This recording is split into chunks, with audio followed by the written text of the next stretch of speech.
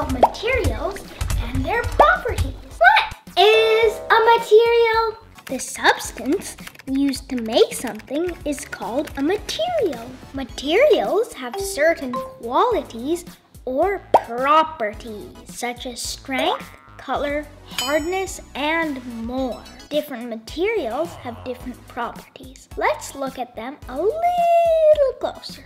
Materials can be soft, as our favorite stuffies. They are made of fabric. Or materials can be hard, like this water bottle. It is made of metal, and metal is hard. Materials can be absorbent, like this sponge. It absorbs water and all other liquid messes we do. Materials can be waterproof, like your favorite rain boots. Rain boots are made of rubber, which is waterproof. I have a question for you guys. What makes a material good for making some objects but not others? Its properties! Why different objects are made from different materials?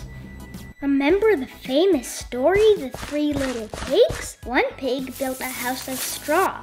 The second pig built his house with sticks, while the third little pig built his house with bricks. We all remember the results. When you build a house, you want to use strong materials, such as bricks, glass, wood, and cement, so that they stay standing for a long time and don't blow over by the wind, like in the story.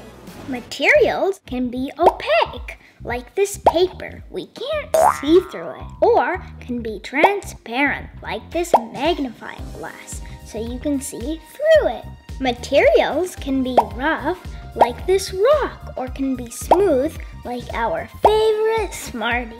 Can I eat some Smarties? Some things are flexible, like this Slinky, or this Play-Doh. You can easily move and bend it. Other materials are rigid, like brick or wood. Materials can be dull, without any luster, such as chalk or paper.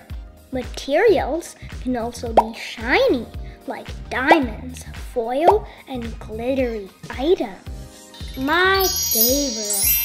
Here's a fun challenge for you.